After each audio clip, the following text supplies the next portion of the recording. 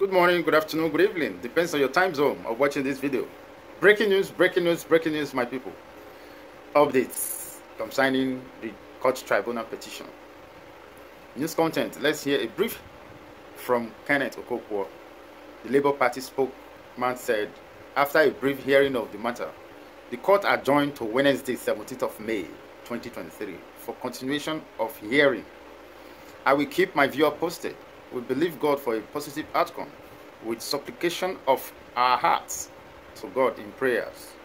My fellow Nigerians, APC are delaying this hearing, but we pray for God's intervention for us to get a freedom so that the judiciary will not take bribe from the President-elect, Bola Ahmed Tinubu. They should be neutral to give us the justice which Nigeria demanded for. We can see that the President-elect has traveled back to London for his medical tour. Some said he's with Buhari over there for a brief meeting.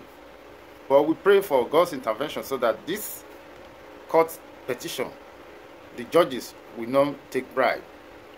Because right now, Nigeria, they are confused. But we pray for God's intervention.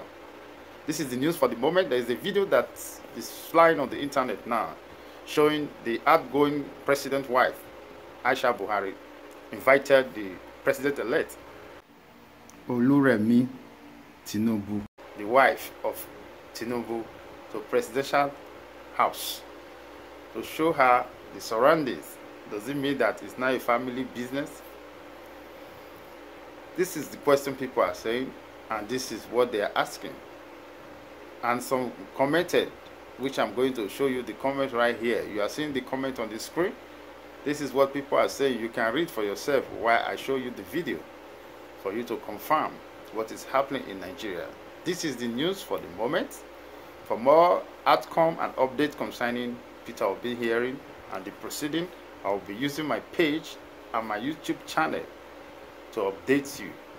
Thank you. Please like, share so that it will reach others to know what is happening in Nigeria politics. Thank you, my people, and remain blessed.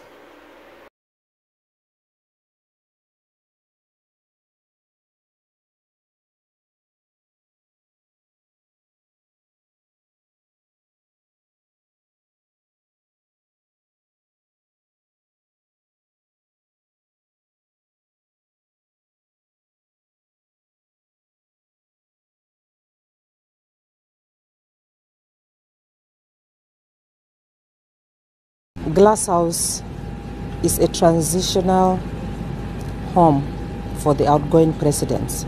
It's not meant for ordinary citizens of Nigeria, to be precise. It's like part of the main residence. It's not for everybody, but it's for the president who was elected and for his special guest. I'm advising that the Glass House should maintain its tradition of being a transition, for the outgoing president. So, as I'm talking, I think it has to remain so as a norm of the institution and of the House. First, I want to thank God for the life of Mr. President and the First Lady, for how God has kept them throughout their 8-year tenure. And despite they finished their tenure, I believe that, with the wealth of experience that Mr. President has and the First Lady, that, will be needing their counsel from time to time. I've gone around and she's magnanimously showed me around the house and graciously explained a lot of things to me. I believe that, God will help me, when we move in by the grace of God. And then, we will be able to make impactful contributions to the nation.